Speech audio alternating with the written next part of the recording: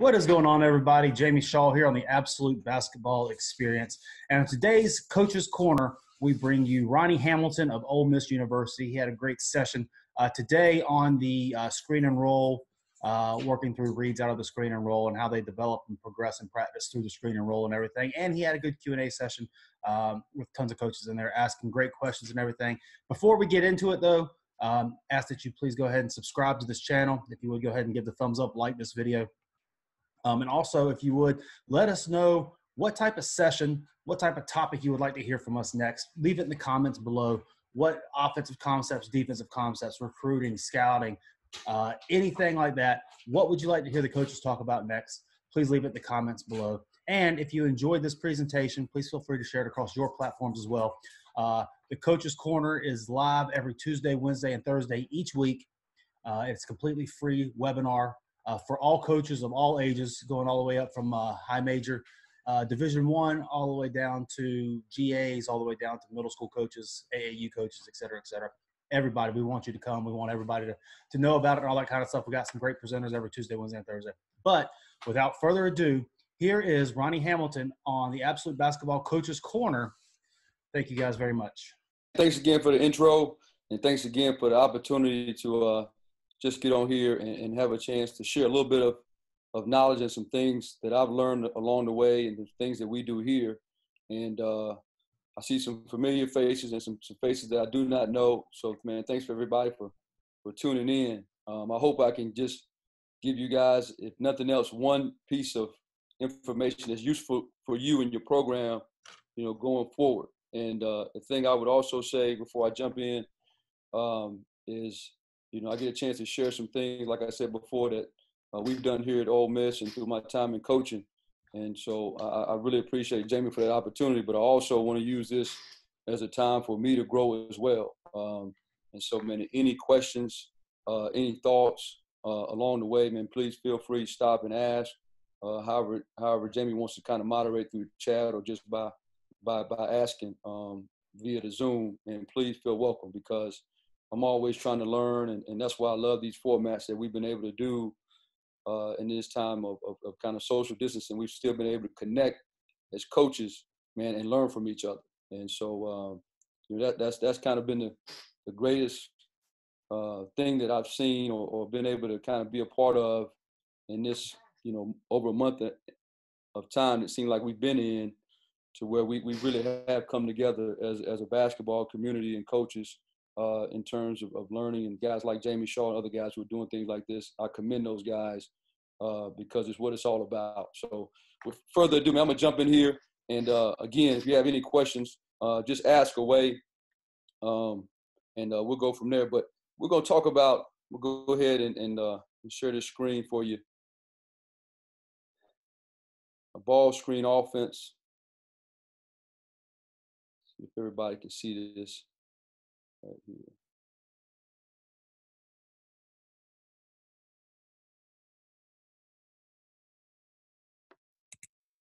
Give me a second here.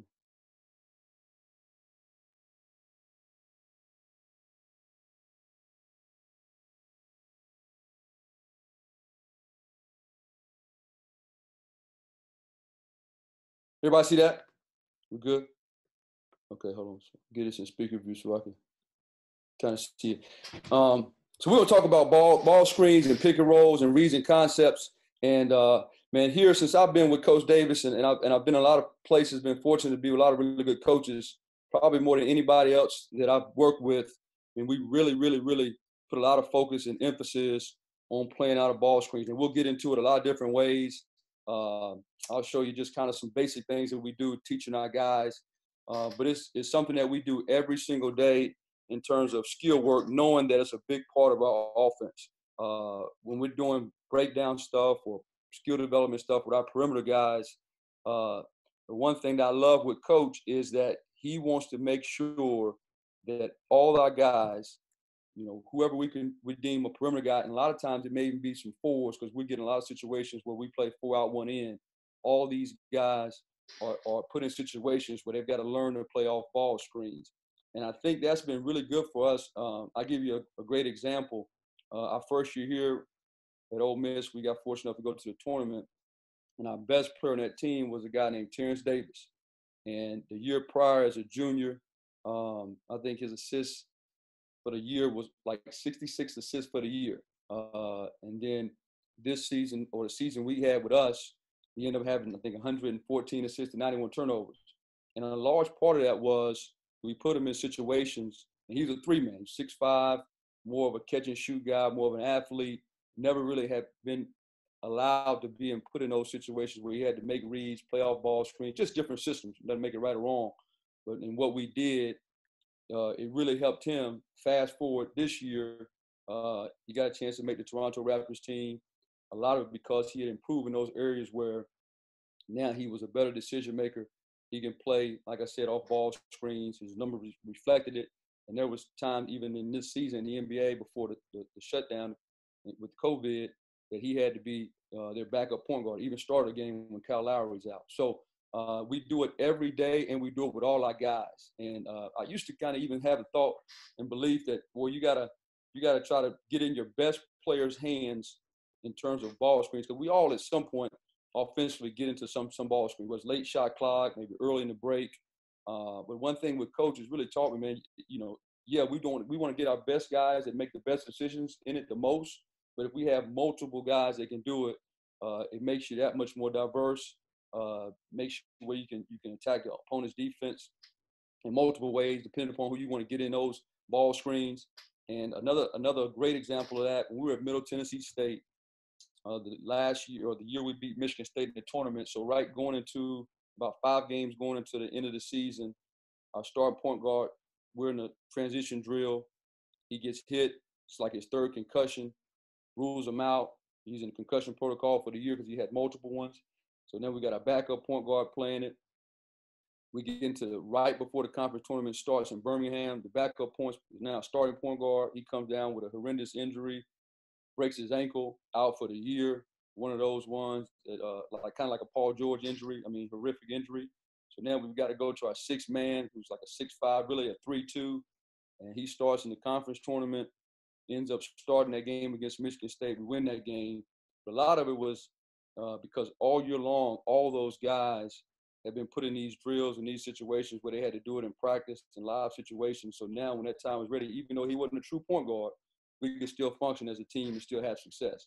And if you see the stat there over the last 5 seasons, just the numbers there in terms of scoring opportunities out of ball screen offense. And this is like one of those synergy stats, analytic stats that you can look up. So it's not just me throwing numbers at you, but to be ranked in the top 15, 3 of those years at MTSU and the last 2 here at Ole Miss, kind of shows you just the emphasis we put on it. So therefore, it's the reason why we spend so much time on it in our daily skill work, and we do it so often with all our guys.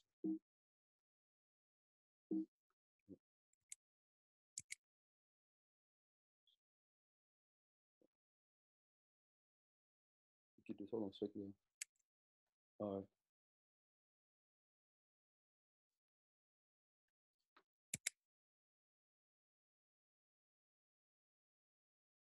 Hold on 1 second, guys. Here we go. So how do we go about, working on that from a progression standpoint? All right. So we'll go a lot of times start in the summer as we get into the fall and we do a lot of our skill work. We go 1-on-0 skill work. We go 2-on-0 skill work, 2-on-0 skill work. We go 3-on-0 skill work. And then we'll eventually get into, we go 4-on-0 skill work. And all of this is a progression that we get to where these guys get to where they learn how to play off of it just for themselves. Obviously 2-on-0, now you got a screener and a ball handler. And then 3-0, you're starting to read tag guys. 4-0 stuff, you start reading the whole floor. The one thing that we do with every single drill in terms of ball screens and working on it, we always want our guys to go against ball pressure. So it may be when I say 1-on-0, it may be where we're not doing something competitive as a live drill that we're charting and there's a winner and loser, but we have a manager or a coach putting pressure on our guys so they get used to having to handle against a live defender. So that's something that we always do. The other thing is when we start getting it, obviously 1-0 is just one guy. We're getting a shot. We're working off different moves off of a ball screen. But as we start getting the 2-0 skill work, 3-0 skill work, and 4-0 skill work, then we always want to put multiple balls in the drills to maximize reps and time. So again, we only get a certain amount of reps. Certain amount of hours, practice time. We all do. So understanding that, we want to try to maximize every rep. So again, multiple balls. You'll see when we do our 2-on-0 stuff. I'm gonna show you some film that in every drill we're trying to get as many shots up, and it's maximizing that time and reps that we have, so we can take advantage of everything that we do. The things that we talk about heavily and emphasize in our 1-on-0 ball screen work, and as we progress along, as we get into multiple ball screen actions, we want guys, man, to be efficient with their handle. And we tell them, don't play with the ball. In our league, in really good leagues, there's great defenders. For example, Ashton Hagens at Kentucky, one of the best on-ball defenders probably we played against this year, and in 2 years we've been SEC. And there's good defenders in every league. But those guys, man, if you're not efficient with your handle, man, they'll just eat you up. And so we tell our guys, be efficient with your handle. Don't play with the basketball. The other thing we'll tell them, we go start working on 1-on-0 as we're building up. We'll talk about this and really emphasize it, especially when we talk about side ball screens.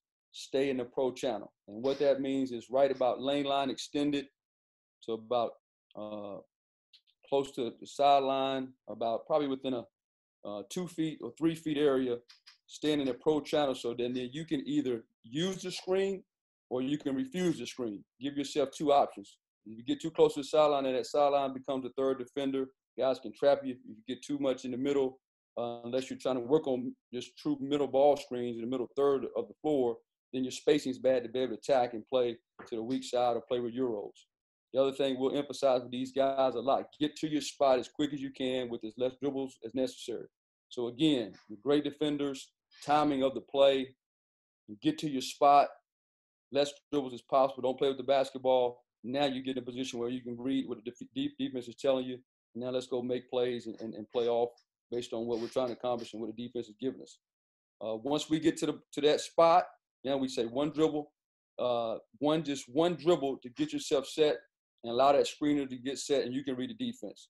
And the thing that we'll do a lot, and what I'll tell our guys a bunch, is you don't put the ball in front of the defender. So when we say one dribble move to let the screener get set, usually it's between the leg dribble or right behind the back dribble. So now, boom, balls is protected from the defender. I'm sitting there, I let the screen get there, and now, again, we can go play.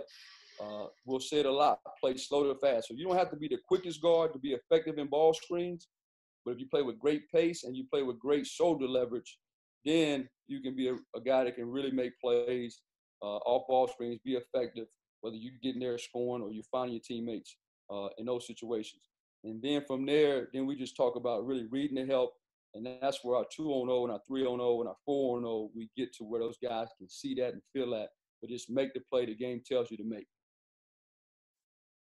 So in our 1-on-0 ball screen work, we'll do a lot of things right off of side ball screens. We'll go side ball screen action, and then obviously everything we do from a side ball screen action, we'll do in the middle third of the floor too, and some middle ball screens. So we work on soft hedge and shadow. So we'll get to a spot, less dribbles, one dribble, let the defender get there, and we tell those guys, turn the corner, get a piece of the paint, and we work on jump shots. Now, obviously, if we can get a layup, we always get a layup, but on our 1-on ball screen work, we're always getting a jump shot. And we're one of those teams that we're not, mid-range shots are not good in our offense. Coaches believe those shots are still valuable. So, again, a lot of our 1-on work in ball screens and even our other breakdown stuff, perimeter stuff, skill development stuff, we work on some mid-range stuff. But we soft shadows, hedge, and we want to turn the corner, get a piece of the paint, jump shot.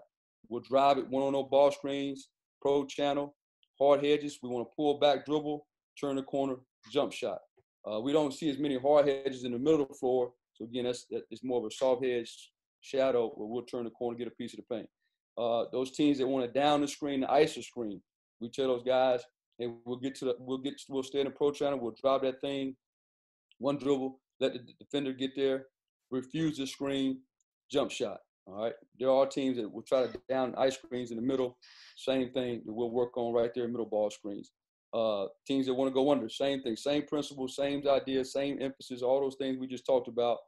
We'll work on going under, pull up, jump shot. Now, there's other things that we'll do as we progress and guys get better. Like we may snake some screens when guys refuse it and ice it. We'll work on some splits. You're splitting the hard heads. Sometimes we'll come off a ball screen, set a second ball screen, and then play from there. And so there's multiple things that if you want to put into those different scenarios that you can do it. These will be the basic things that we work on just in our 1-on-0 ball screen work. And then from there, as we progress, we'll go 2-on-0 ball screen work, and then we're just adding it forward, and then we're going to make the same reads. But now what we'll do is we'll also be able to incorporate passing. So it goes back to what I said before. We want to maximize every rep and every time that we get a rep in, or just our time that we have. And so now we, 2-on-0 ball screen work. We're gonna add the fact that we're gonna either be passing with the ball handler or with the screener, and we just kind of make that decision based on that particular day. What I'm gonna do is I'm gonna go here and I'm gonna show you just from film standpoint. Let me stop sharing here. Hold on.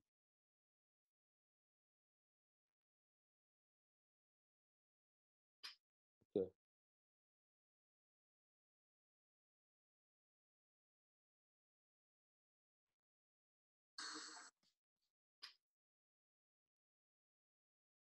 Everybody see that there?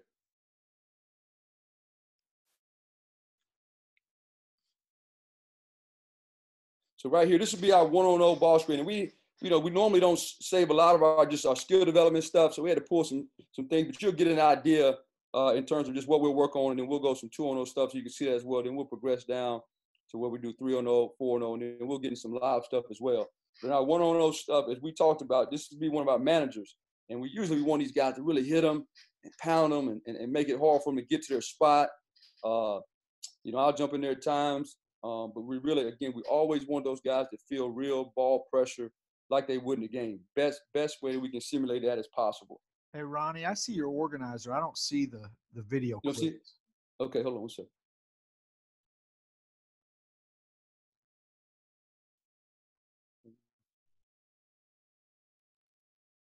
Hold on, Russ.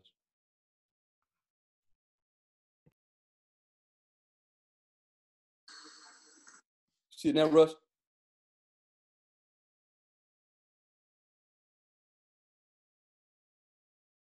Hold on one second. Yeah, no, it's still your organizer. Okay.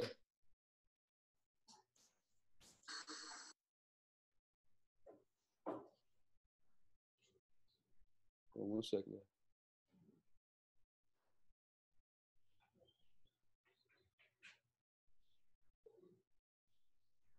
You see it now, Jamie? Still the organizer. Just the organizer? Yeah.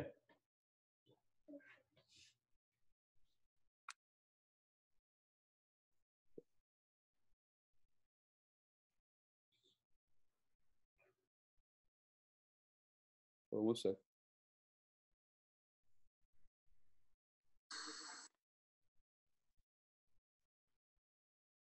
Hold on one second. Do I have to stop the PowerPoint? Okay. Hold on one second.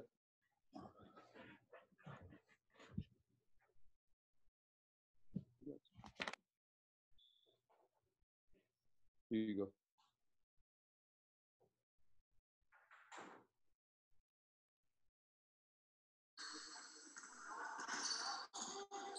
You just see the organizer? Yeah. Heard the film though. Yeah. I apologize, guys. No worries. Does anybody on the stream know how to troubleshoot real quick? Help out? I think you got to click the top where it says screen share, and it should open up a different tab for it. Hold on one second. Chris Sauce, Avery University in the house. Hold on. Stop share. At the top, it should be a few different tabs when you open up different things. Yeah, I see all those. I think the video should play in one of them. So the video and the organizer is probably going to be in different tabs.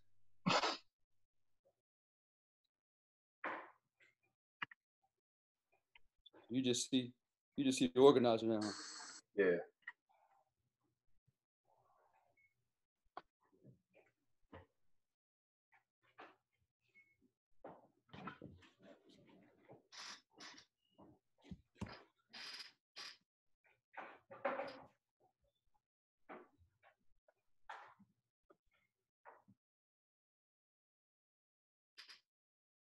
Try this one more time, guys.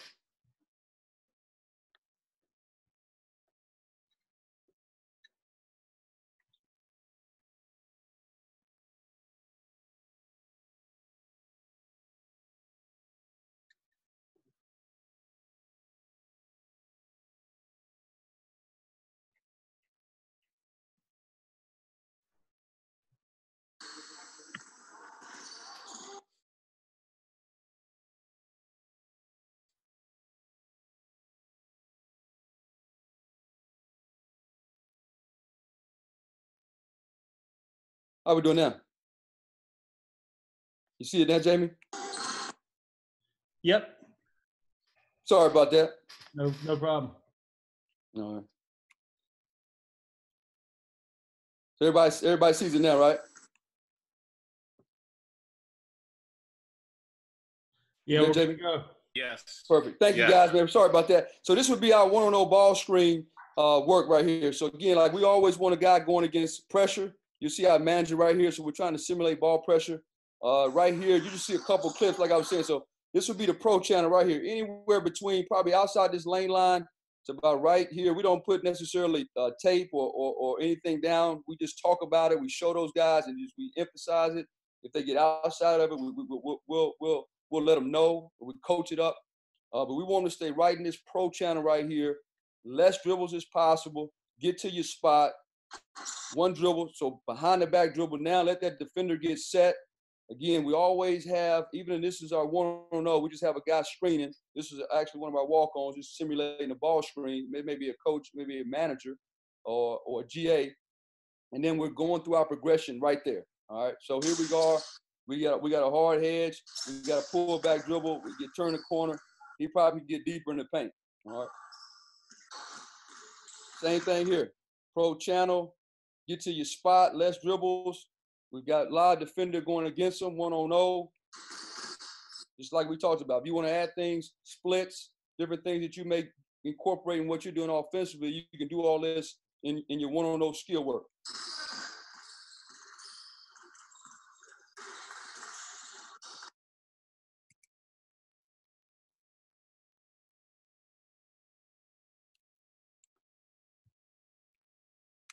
So now what we'll do is anything we do on the side ball screens, we'll go right there and we'll do it in middle ball screens.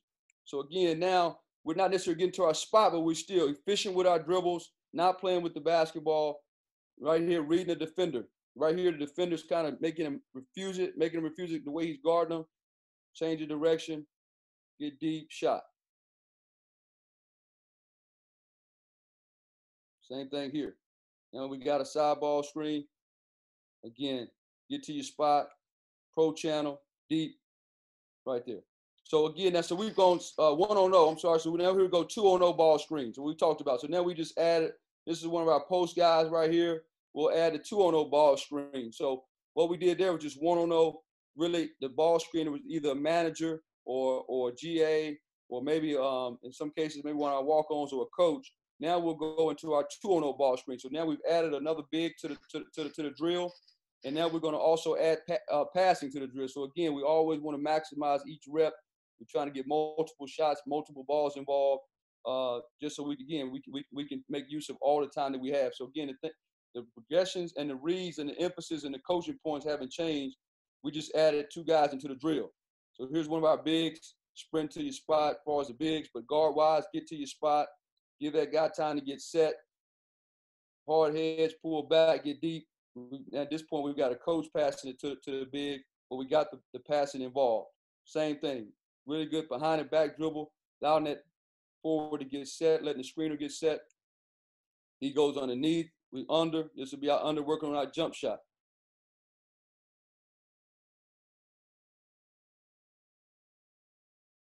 So now here we're working on icing. We'll get to a spot. Now on the ice, we always talk about one change of direction, drive it, working on jump shot. But now in this particular case, again, we're always working on passing. We're always trying to maximize the reps. Now we've told the ball handler, you're going to be the guy making the pass. So now he gets to work on what we would call a pocket pass. He's still going to receive a pass from another player. And so we get multiple balls into the drill, multiple shots. he could very well be shooting it right off of it, and we'd have a coach passing to the big. 2-on-0 ball screening right here. Again, get to your spot. And that's another thing that we would do. And again, we just add things because there's multiple things that we can do in all these scenarios and situations. But this would be just us working on a slip screen. So again, and one thing that we always tell our guys: never turn your back on the court, on the goal. Because at any point in time, you come off ball screens, don't let the defender eat you up. So when he make you turn your back. And again, one of the biggest, we do work on a lot of slips. So now you can see the slip screen, but also you can see the flow in terms of making euros and just being able to come off of it. We'll work on multiple things, but it's a progression of stuff. So all these guys get so used to being a playoff ball screen. Again, so anything we do in the middle of the floor, on the side of the floor, we'll do in the middle of the floor as well. So again, all those different things. Now we may just be flipping the screen. We have multiple things. He split it, and those guys get to where they just read it, but they're going against defense, some form of defense every rep. Again, right here, again, just showing you can add multiple things in different scenarios that you want to put in terms of what you guys may be doing with your offense and how you're using ball screens. There's a lot of different ways that you can attack the defense. So right there, let me see. I'm stop sharing for just a second and go back to our.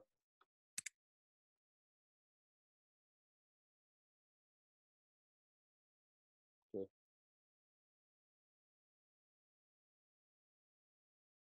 So we'll go back to our PowerPoint right here. Hold on a second.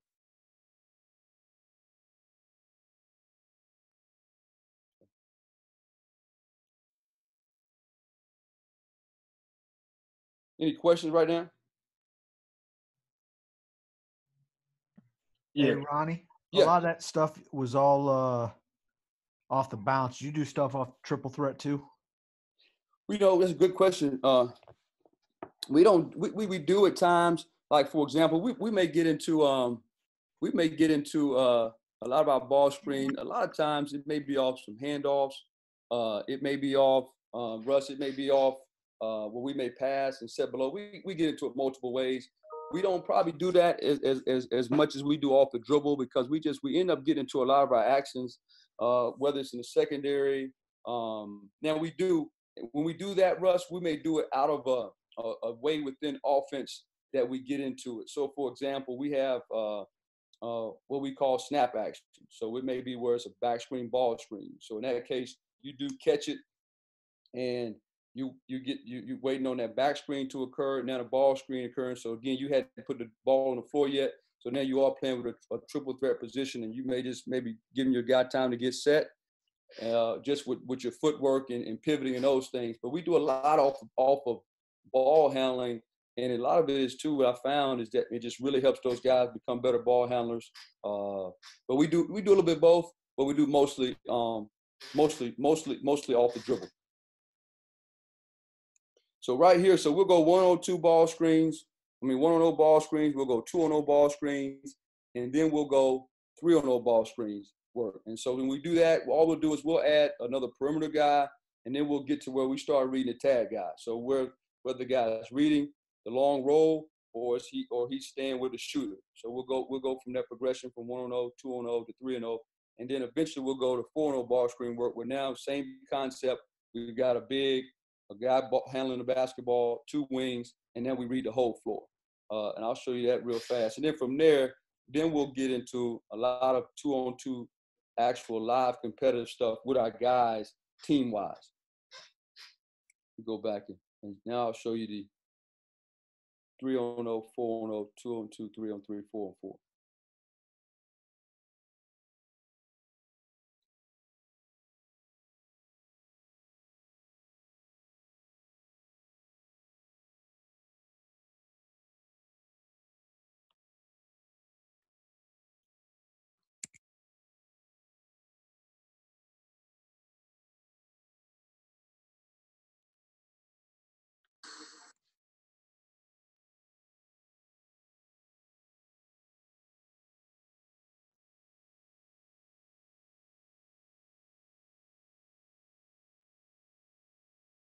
Okay, so We'll go right to.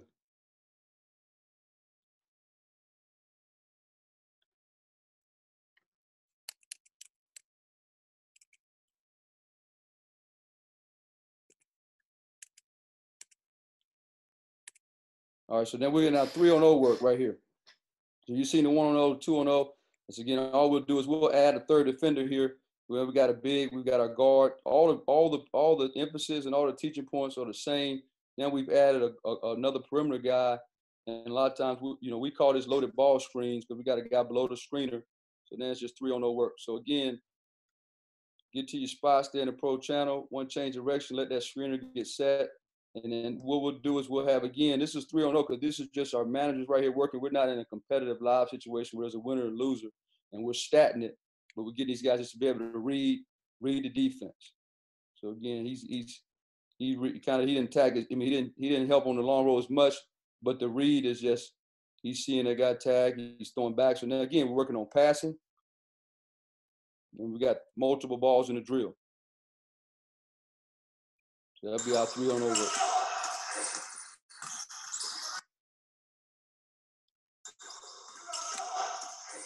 So this would be our 4-on-0 work. So we go now, we've added 2 perimeter guys, a big, and now we don't have a true big in there because we're doing this is his guard. We're doing our guard work right here, skill development stuff. But now again, the same thing. Now we're trying to do the same thing, but just read the entire floor.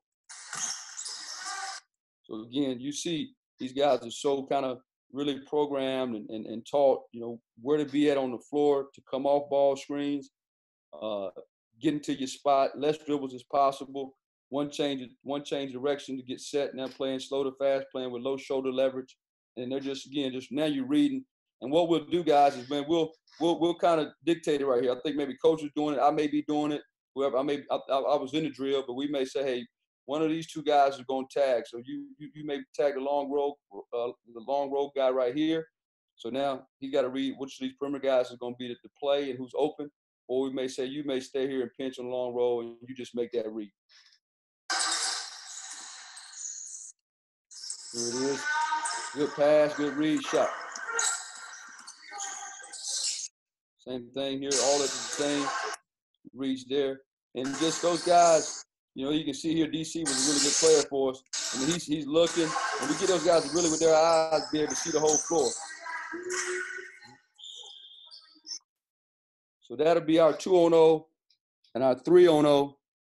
And then from there, what we really get into is after we progressed and we've really broken all that down and rep that, then we go 2-on-2 live, 3-on-3 live, 3-on-3 live, 4-on-4 live. Now it's competitive with our team. And we don't have a lot of 2-on-2 live on here, but I'll show you some 3-on-3 live, 4-on-4 live. And again, it won't be the prettiest because it's practice, but you'll just get an idea. So we may go 3-on-3 live. We may have 4 teams of 3 where we're saying best first team to 7. And however we divvy the points up, it's how we determine the winner. But now it's competitive, and now guys get a chance to go against real live competition within our team.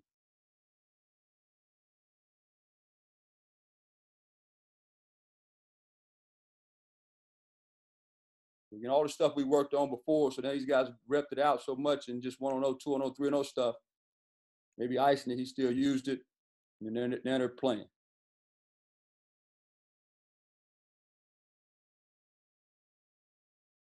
So again, everything we do on the side ball screens, we do right in the middle. So again, now we've got a middle ball screen with a guy in the corner, and we're playing from there.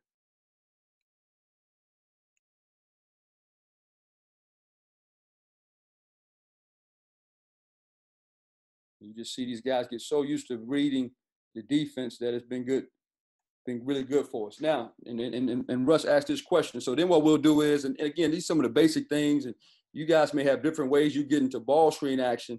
And so what we'll do from there, and what you can do is you can kind of now simulate it and put it into where it's maybe whether it's even a shell drill, just obviously so you can work on defense. But if it's a way that you get into your offense by ball screens, then you can kind of incorporate that into your 3-on-3 or your 4-on-4. And so this year, just a drill, we just coming off a pin down, passing it, getting into a ball screen. All the emphasis is the same. And now to answer your question, Russ, now we are playing it with the live ball without having to put it on the deck first, and we're playing from there. But again, we do a lot of work. We're just set below here, back screen, kind of a UCLA right into the ball screen action, and we're playing. So you can see we're here, and that'll be our 3-on-3. Then we'll go from there. Now we may go to 4-on-4. And again, it's just every day in practice, man, we work on it so much that these guys get really comfortable being able to play off of it and make reads and put it into game situations. We may go 4-on-4 now, so you'll see kind of like the drill you saw before, but now we got a competitive game, and everything we do is competitive, is a winner and loser. So he sees just like that before in the 3-on-0. He sees that guy helping, makes the play, and then we'll play from there.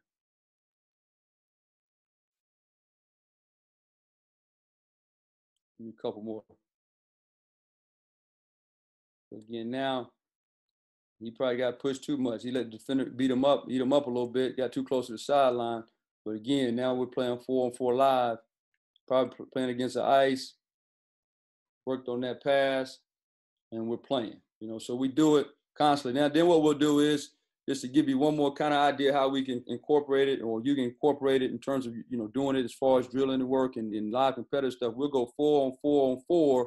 So right there, we were standing in the half court. Probably at that point in time, you scored, you kept it, depending on how we were playing the game. But then we'll go 4-on-4. So this 4 may play against the Grays, may be playing against the Reds.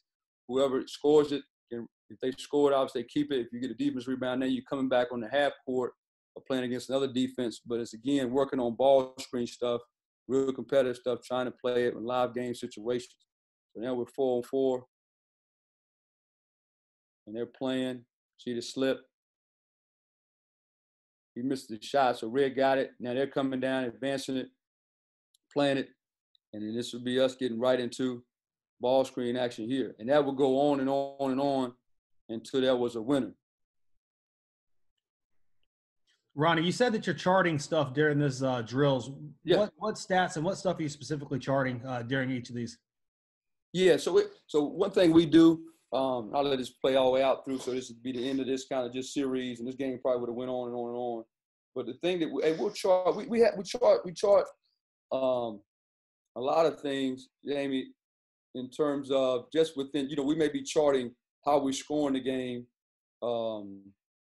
So for example, we may be playing at 7 and a stop is a point. Obviously the score would be depending on how we scoring the points. We're charting that. We're charting offensive rebound maybe worth 3 points. A block maybe worth 2 points. So it just depended on that within that particular game. But then overall, anytime we do anything live and competitive, we have a defensive breakdown chart. So any missed box outs, bad closeouts, no high hands, get split from the top. We don't split. We don't help off on ball side corner threes. No communication, no midlines. So we chart those. I wish I had that graphic to show you. So we chart those things in anything live that we do. And at the end of practice, we have a GA that's charting those things. So at the end of practice, right when practice is over with, guys on the baseline, a coach is going to call out all those. So it may range from, in a 2-hour practice, it may range, Jamie, from 8 to 10 defensive breakdowns to 20 defensive breakdowns, and they got to do 5 push-ups for every one of those breakdowns. Then on the flip side, on the offensive standpoint, we'll also chart assists. We'll chart, obviously points. We'll chart deflections, rebounds, screen assists. There's a series of stats that we'll chart there as well, and we keep that running daily, weekly, monthly, season total, and guys see that on our board and our practice every day, and it works out. It's unbelievable how it's worked out for us to where usually the guys, this top 5 of that list of our point system are the guys who end up being our starters or our 5 best players, and coach will use that. So it's been great for us.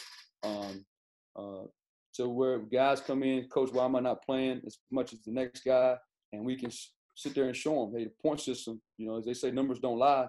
Man, hey, you're not rebounding as well as it. So we chart, man, and it's something that I've really learned and see a lot of value in. We chart every single thing on both ends, so that when guys, number one, they recognize that practice matters because coach dictates a lot of playing time and a lot of rotations. Guys' rotations are based on those two particular things that we chart every day. And then they can actually see it. They have a numerical value that they can see how they stack up against their teammates when they want to say, hey, I think I'm better than this guy. But then again, we can look at the numbers and see, from a production standpoint and even the defensive breakdown. Because at the end of the day, you know how it is the guys you trust defensively, especially late in games, are the guys you're going to play. And so the defensive breakdown is another thing that coach can show guys who are usually at the bottom of that, the guys that's playing the least on our team. So we chart both those things to answer your question. But then also, like we said, within the competitive games, we'll dictate, for that particular segment or that particular practice, how we're going to get to that winner or loser. Appreciate it. Yeah. Now I'll go back real quick. And just show you kind of this one last piece, and then I'll just open it up to some Q&A here.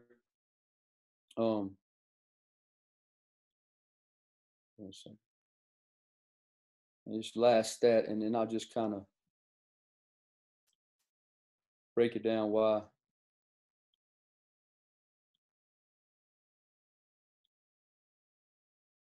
Go back to this PowerPoint real quick.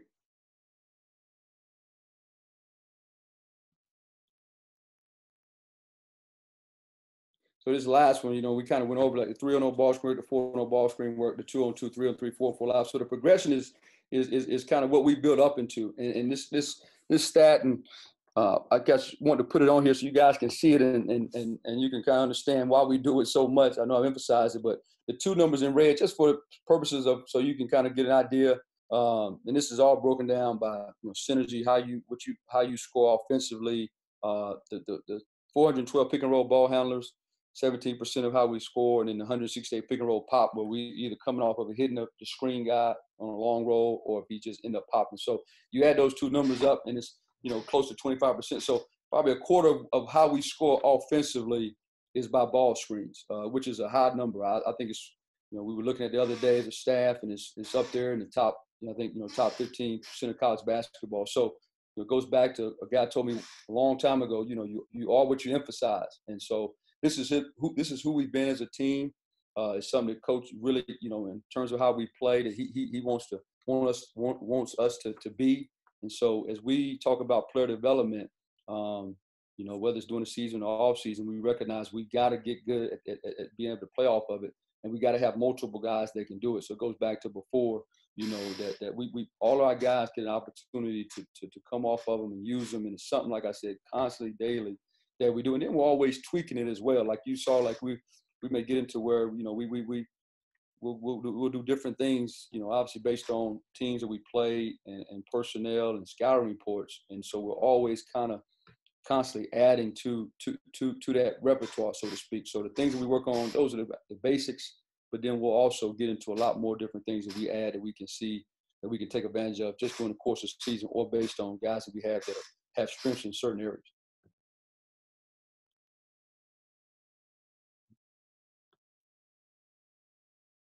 Any questions, Jamie? Coach, Chris Sauce, Avery University. Yep. Was there any team that you guys struggled with in your ball screen offense, and was it because of a coverage or personnel or? Yeah, good question. A lot of teams now, do a lot of switching. So they just try to take you right out of your ball screen. If they got good enough bigs that can switch on a guard, then you they kind of can neutralize you, be able to create help and be able to play, whether it's a Euro or it's a throwing back, and right. Now you create long closeouts. Because, at the end of the day, you're trying to draw two guys, draw help, make a play, whether it's, for a big, you can get an immediate layup, or you're trying to get it kicked, to where you can create a long closeout. So when we play teams that can switch effectively, then that presents another, set of challenges. Now, what we try to do, and we weren't as good in the post this year, so we couldn't take advantage of maybe a small on a big, throwing it inside. But what we did, and we kind of as a staff had to adjust in this respect. We had really good guards. And so what we would do a lot of times is really try to get those guards to attack the bigs, maybe space the floor. So when we recognize guys were switching, we may go one pass and then pass back, boomerang pass, that kind of concept. And then we were playing downhill. We played, I guess it was Florida, and they were switching 1 through 5. So they had the big fella that was from Virginia Tech, and he wasn't a great defender out on the perimeter. And so we had a kid named Brian Tyree who could really, really score the basketball. And we get in a ball screen situation, get that mismatch, and we let him either go attack. And same thing, Georgia did the same thing. We let him either go attack if he felt he can go right away, or he would pitch that thing and get it right back and then go play for so he can get downhill. And then kind of, again, force the long closeout on a big to small. So he had the advantage in that situation. The other thing, when teams ice ball screens, the teams that do a really good job of that, Auburn probably in our league is as good as there is at doing it. And so there's some different things that where, we may come off, and you saw that pocket pass that we'll make that pocket pass. Right. And then we may come back with a hard dribble handoff. And so now, again, we're trying to create advantage that way. One thing we've started trying to do more and more is be able to snake those ball screens and then get to the middle of the floor and play against the big that way. That's something that we were going to really try to concentrate on this offseason. But those are probably the two things that kind of affect us and make us have to really game plan the most for in terms of all the stuff we do with ball screen. Okay. Thank you.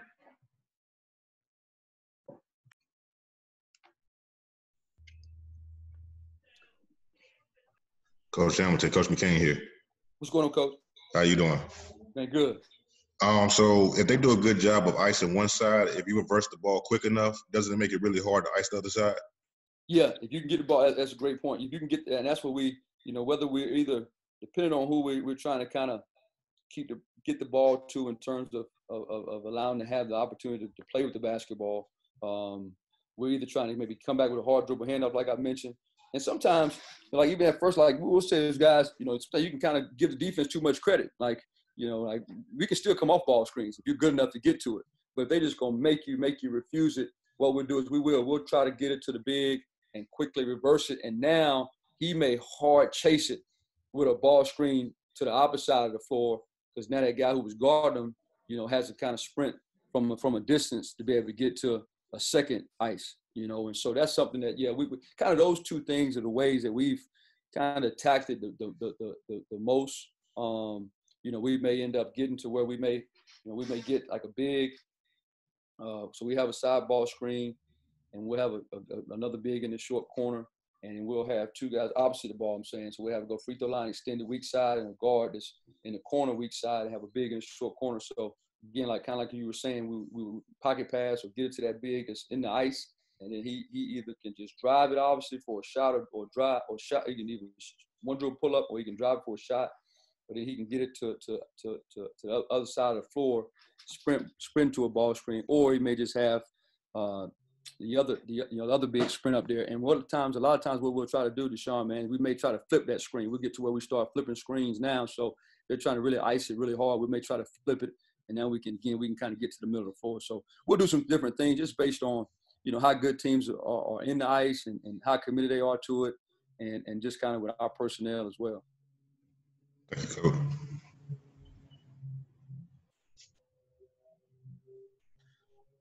All right, guys, go ahead. It's an open floor now.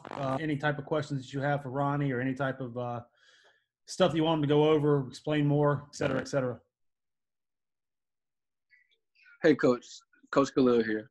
Talking about personnel, do you recruit players to fit your system there, or do you just try to find the best available player? Yeah, that's a good question. We have probably more so recruited to our system with our bigs, more so than probably our guards, to be quite honest. Because as much as we use ball screens, we've been at our best when we've had skilled bigs that can do one or two things, and if both, then great. But can either shoot it or can be able to drive it, or just play off the dribble, I should say. So, for example, when we were at Middle Tennessee State, we played Michigan State, and that was just one team, but it was kind of synonymous of a lot of our teams. That year we beat those guys. Our starting five-man, he made the second most threes on our team. He was a 6'8" guy. It was really kind of a stretch five. And in that particular game, and they struggled against us because we could pop him, and he made, I think, 3 or 4 threes in that game. But really kind of all along those teams we had the latter part of those teams before we got to Ole Miss, we all had skilled bigs that could pick and pop, shoot, or drive it. Whether it was a kid named Reggie Upshaw that we had, or Ja'Cory Williams, who wasn't really a three-point shooter, but he was a great mid-range shooter, so he could pop one dribble. We played with a kid named Nick King that transferred from Alabama, who was really kind of a three. We pushed him down, so to speak, and played him at the four, but he was a perimeter-oriented guy. So, it put guys in a lot of situations where, again, they were having to guard a big, whether they were trying to get back off a hard hedge or whether they were trying to switch and they were Xing out. They just had to go guard a guy that could go play on the perimeter. So, like, we're out recruiting Coach Davis for bigs especially, man, the first thing he's going to ask is, can they shoot it? And if they can't, it's hard to get him to really go on a guy like that. Now, the challenge that we have at Ole Miss is that it's a little harder to find those guys, maybe those 6'7", 6'8", somewhat undersized skill guys, because you still got to have some size and physicality in this league. And so that's kind of been, in one respect, we haven't been as effective. So if you saw those first numbers where we were like second, third, I think third, fourth, and fifth at TSU, and then maybe like 12 and 13, which is still high in terms of coming off ball screens, that dip a little bit has been because our bigs have not been as skilled. Now, from a guard standpoint, we're going to go recruit the best, talent, knowing that, you got to have some true point guards, guys that can play off the dribble. But we think just through our skill development and all the things that kind of we just talked about and showed, and then some additional stuff that we do and focus on and emphasize as well, that we can get guards better, at playing off the dribble and making plays and making those type of reads and drilling enough and repping enough and emphasizing enough to where, again, they can be effective in what we do. And, I think I may have mentioned before, but it's a great recruiting tool too, to answer your question. For example, so like TD, who I mentioned earlier, as a three-man, led us in assists almost doubled. And so now you know how it is. You go out recruiting and all the guards, think that, they want to be point guards or they want to be able to play with the ball in their hands because they got to feel like they got to show that for the next level. And so we can point and say to them, like, man, everybody in our offense is going to have chances to play with the ball in their hands, play off ball screens. So to answer your question, man, kind of a twofold answer. For our bigs, we recruit to our system. Kind of first and foremost, the guards. We're trying to get the best available guys that we can get. Ronnie, when you're looking at these different types of screens and all that kind of stuff to go into, do you have different calls that you have for the different angle set or different areas on the floor stuff, or is it just off of pure read from the guards? Did you say, I lost you for a second, you said we have different calls for how we get into them? Or no, calls for the angle of the set, different calls for where you want to get to. Do you have different calls for that type of stuff, or is it just pure read of the players? Yeah, we don't have necessarily calls, but and so like in our 1-on-0 skill work, or especially when we get into our 2-on-0 screening, so there's a part where we're coaching and teaching our guards. There's another part where we're coaching and teaching our bigs. And so the one thing, if you come into our practice, you'll see how kind of exact coach is. So when we say the pro channel, man, those guys get drilled into that so much that they know what spot on the floor we want to play out of. Again, we always tell them, hey, we want you to be able to use it or refuse it. So there's a part of spacing that comes into play. The bigs, in the same token, are really being taught in great detail how to sprint the screens, what angles, left over right, the width of their feet. All those things are emphasized as we're building up into all the progressions that I showed you. So when we start getting into it, whether it's right out of the break or if guys are sprinting to a screen and we're getting into it just in some multiple actions, they know the angles that we want to set and they kind of know the area that we always want to stay in. Now we'll have some calls to where we have specific sets that we get into, and now, through those, plays and designs, they may come at different angles, but again, even in those scenarios and situations or plays, we've drilled it and taught it to where they know the angles and where we're trying to score out of it. So to answer your question, yeah, not necessarily calls unless it's the plays. And then in those situations, the plays, they know because of what we practice. And we just drill it in terms of, man, this is exactly kind of where we want you to do it, how you do it. And then we drill it and rep it to where, it becomes habit.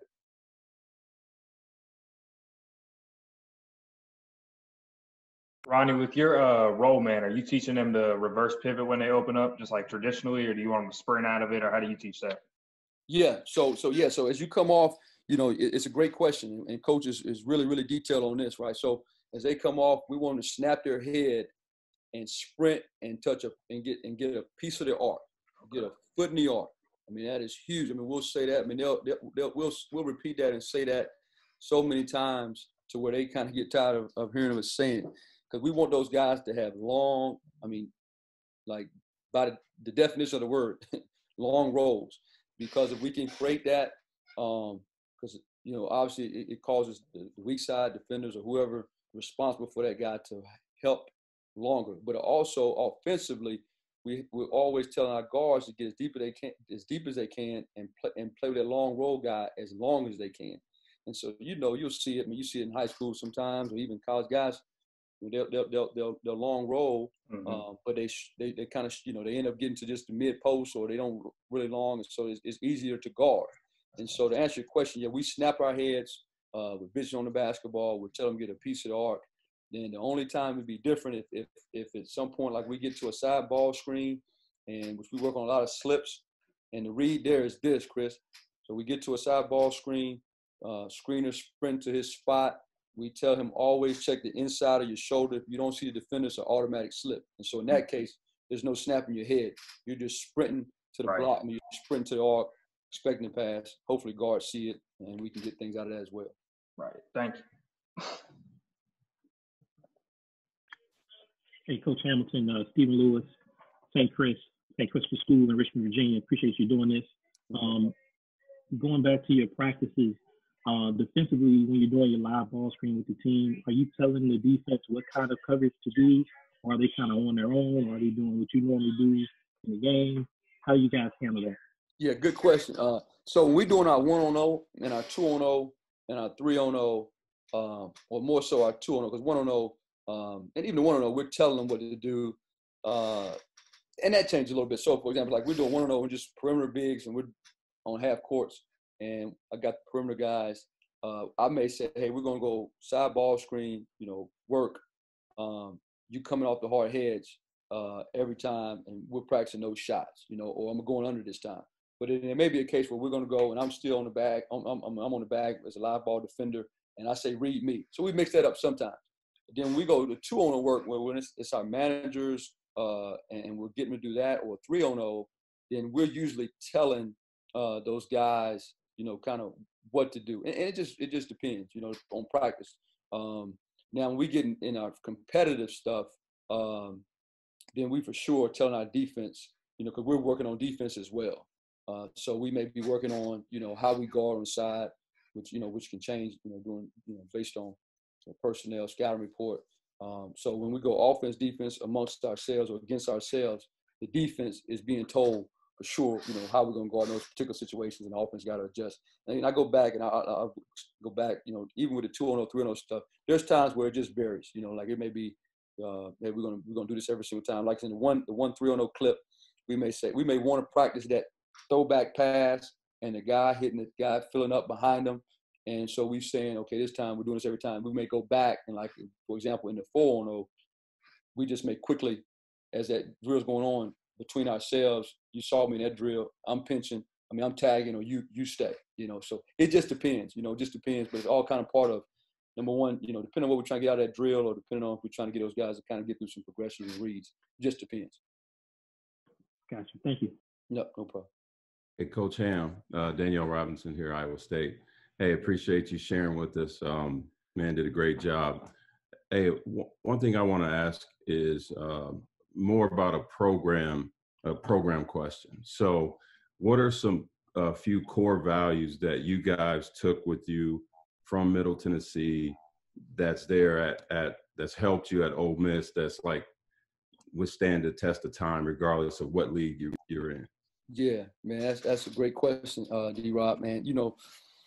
That's what we tried to do, and we're still, we talk about culture all the time. I know a lot of people throw that term out there, but the core values that we believe in has helped us is there's several. One of them is that coach is always going to coach his best player the hardest. When I heard that, I'm sure a lot of us watched The Last Dance, and I hope I can say it exactly like it was mentioned in the piece, but I think it was Phil Jackson. I forget who said it, but he said the greatest compliment you can give a player is to coach him hard, or the greatest respect you can give your best player is to coach him hard every single day. And so that's been a core value of us in terms of, Coach Davis is not afraid to coach his best player the hardest. And what we've seen is on our really good teams, if the best player accepts that kind of challenge, then we've had, that's been when we've had our best teams. The other thing is, from a core value standpoint, is, and we talk a lot about, the we over me. And so, man, all the things that we do, you gotta maybe sacrifice, some personal for the greater good. And from the standpoint of, if we win, we all gain from that.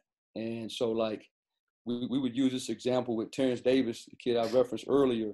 And so TD was our second leading scorer 2 years ago. Wasn't our leading scorers, actually kind of scoring, maybe went down a tad between his junior and senior year, but his assist to turnover ratio went up, his field goal percentage went up, his defensive, the way we graded him, all his defensive things improved.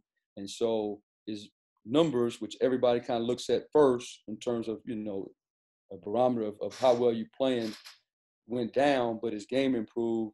But more importantly, man, he took our team to the NCAA tournament. And so we thought, like, when we talked to NBA teams, that's the thing that, like, they really valued about him. And so, yeah, he could average 20. We don't make the NCAA tournament. We don't have a good year. I think, maybe he didn't have the opportunities that he has, So we talk about that a lot. And then the other thing that's been a kind of a core value for us, D-Rob, is, man, everything, small things are big things. And so what we do is we want to hold these guys accountable in everything that we do. And coaches say this all the time, like, man, small things are big things. And so if it's a guy that, like we had, for example, we had a guy, man, was late. I'll give a perfect example. We were Middle Tennessee State. We beat Michigan State. Everybody's riding high. Man, you can't imagine how many text messages you get. You're on cloud 9. We're preparing to play Syracuse. We go to Sweet 16. Man, one of our guys misses our film meeting the day before the game. 2 minutes late, our starting 3-man. Coach doesn't start him in round of 32. We lose the game. But he was going to make sure that the culture and that idea of every small thing is a big thing.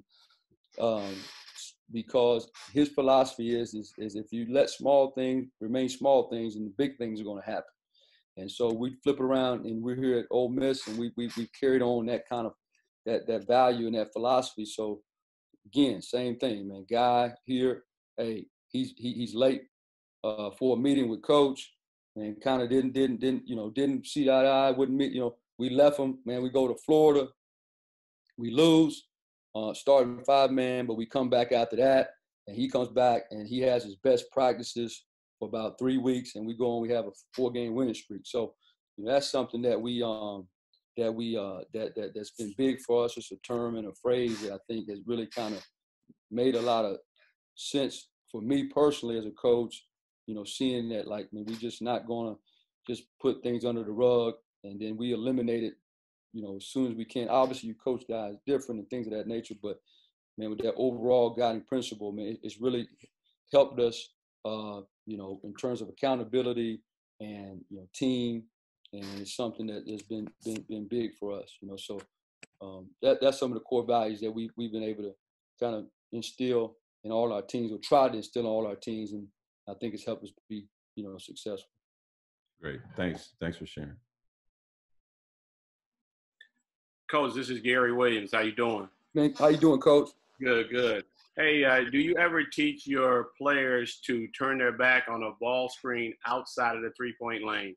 I know I've learned from some coaches that obviously inside you open up, you're following the ball, but outside you get a lot quicker if you slip, especially on a slip, if instead of opening up, you just slip and catch the lob. Have you heard that before? And if so, have you guys ever used that philosophy? Okay, so now you're talking about the ball screener himself?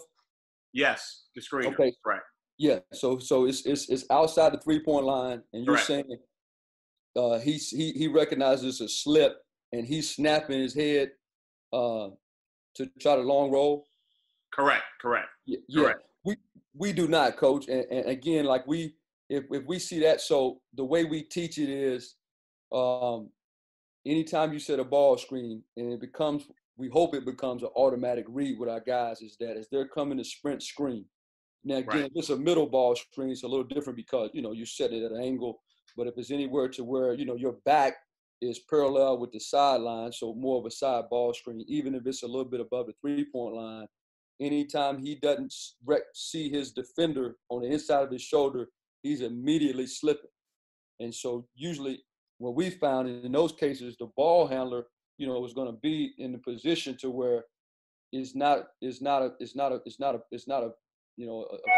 situation where he can snap his head, if that makes sense, so Yeah. yeah. So we teach those guys, man, just to, in those cases when they read it, automatic read, you slip with vision with the basketball, and then, then it's on the point guard to make the play to you if he's open. We don't snap it when we're slipping to the basket. If that answers the question. Yeah. Okay. Yeah. Thanks now. Yeah. Ronnie, what's going on, man? What's up, Russ? Quick question for you.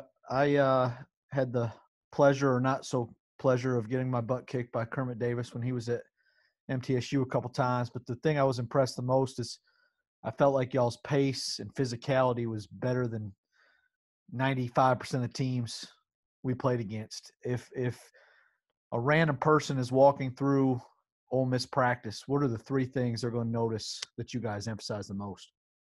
Yeah, you said it. I mean, we try to, and it kind of goes back to D-Rob's question as far as the core value, man, core value of practice, and just how much emphasis we put on that is one of the biggest things that we try to take from MTSU to Ole Miss. And to answer your question specifically, I think if you walk into practice, you're going to see, man, we try to every rep, and Coach will have this on the board, every rep has a life of its own. And so meaning that if you don't take advantage of that rep, then you've wasted, a rep you can't get back, or you wasted time. And so under that mindset, or under that, that kind of a, thing that we always talk about, man, we want to sprint and go full speed every single rep that we do. Now, you saw in the clips, sometimes you got to coach other guys, but I would say that if you come watch practice, I don't care if it was June 8th and we're doing a 4-on-0 summer skill workout. It was October the 12th and we're getting ready for, leading up into the season starting. Man, the pace of practice, man, is full speed. And so I think, what it does is obviously you're getting guys to play really hard. You're trying to get guys to be competitive. So it goes back to what you said. We've always tried to pride ourselves on just those two things, and then being physical. I think the other thing, if you walk into practice, the attention to detail. And so I know Jamie asked the question, or you have calls, and I heard the question. I had to kind of remind myself, like, it's not necessarily calls. It's just that, man, when we teach and when we coach them, and what we emphasize, the detail, we try to make it so specific that when we get in games, guys really execute, and they can really, really know exactly what we're teaching, and be able to, again, pace plus execution, leads to, we feel like, man, us having success. So number one, I think you're going to see great pace. Number two, the attention to detail. And then number three, Russ, the accountability.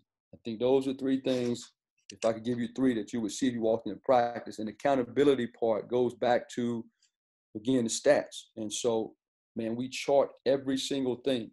And it's been the best, learning experience for me because, again, man, numbers don't lie, and we've been there where, practice and guy come in, coach, man, I think I'm better than so-and-so. Yeah, I think you're better too. But, man, you know what? He's got twice as many rebounds you over the last 30 days. And so that's why you're not playing. And so the accountability part of, okay, man, starts with the actual just rep in terms of this is what we expect, the pace, the attention to detail. So if you don't do that, and we're doing it again. But then in saying that too, we start, getting competitive. We chart it all. So now we can back it up and give you, numerical evidence of why. And then what happens, Russ, is that, man, like I said before, those guys realize that practice, it matters. You know, I know we heard that Allen Iverson practice. You know, but it really and truly, man, guys understand. Like, and so I've seen this happen, Russ. And I got on a tangent. I've seen guys because they know that we charted and they know that it matters. And one of the kind of the best things that our teams, I think, have shown or been able to do is we'll have guys who maybe in November and December maybe not play, maybe be the 10th, 11th guy.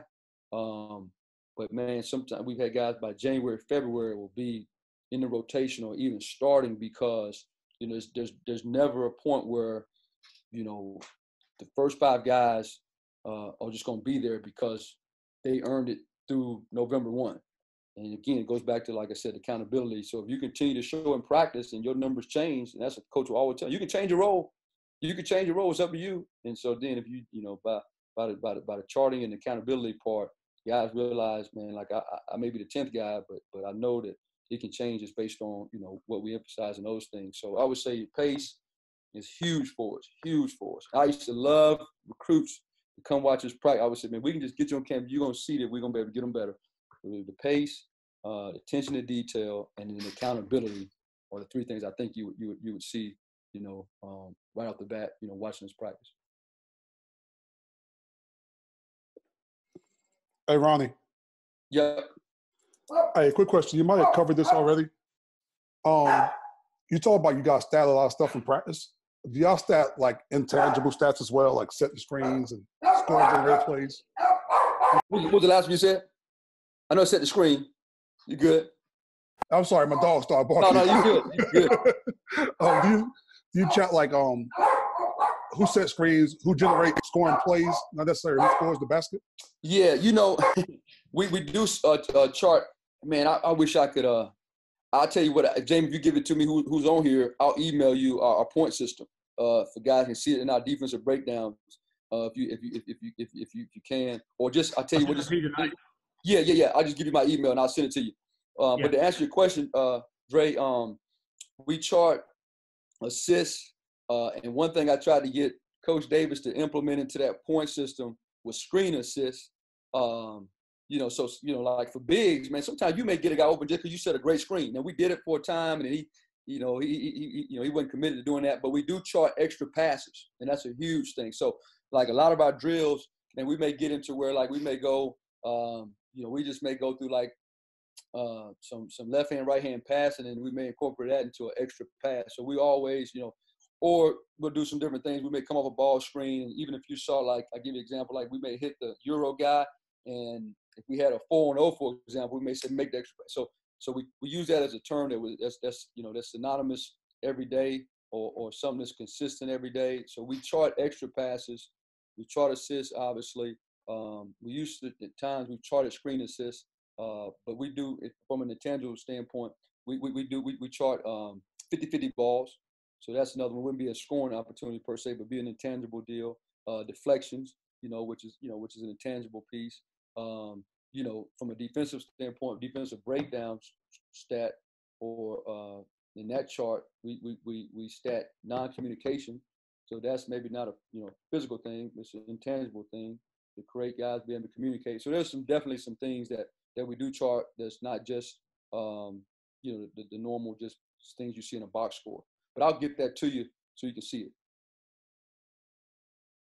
it. Thank you. That's big time.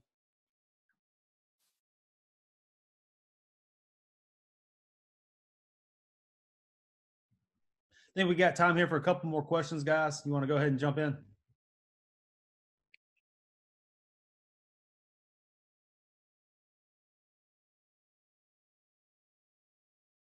I have a question. Okay, Kevin, what's going on? Kind of recruiting during the corona pandemic. How y'all reaching out to kids? How we reaching out to our players? Yeah. You know, we have it's a great question. I mean, we've had weekly meetings with our guys through Zoom platforms like this, so we can see all of them. And we've done different things where we've had some speakers come on. We've had some former players who come on and may have a few words for 2 or 3 minutes just to kind of change it up, so to speak. we've had even where we've had some breakout rooms with the guys, 3 or 4 with an assistant coach, and may throw a question at them or ask them about something, from how they're working out or different things like that. We've shown some video, maybe a clip, motivational deal. So we've done that because that's the hardest thing right now. I know a lot of us facing in terms of trying to stay connected with our guys when we are, physically apart. And then, just a day-to-day, we got a great academic advisor, Kevin. And so, that's the other thing that we're worried of is how do we make sure these guys do well academically. And so we break up our guys, each assistant coach is responsible for about 3 or 4 guys. So, it's about 3 or 4 guys we touching every day because they usually got something to do from an academic standpoint. And then, we're just texting them and just, that whole piece. That's one thing that we value, you put that word value, and we value just the relationship that we have with our players and just trying to pour into them the best way we can when we're not, physically together right now. We've done a lot of the Zoom stuff. And then we just kind of have kept up with them, through phone and FaceTime and things like that. All right, great. To my guy, Steve, say hi. I'm going to tell him, man. He's been great for it. That's my guy. All right, Coach. Thank you, man. Appreciate it.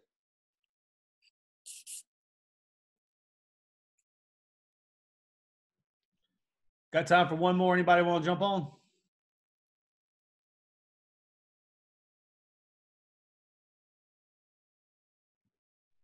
Good stuff. Ronnie, thank you so much for joining us. Thank you so much for coming on here.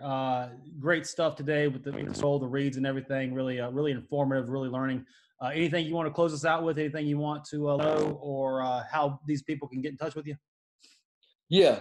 So I'll tell you what I'll do. I'm going to put it in the chat real quick so everybody has my email. Let me do that real fast. That's probably the best way because I'm going to end up having to send it to you via that way.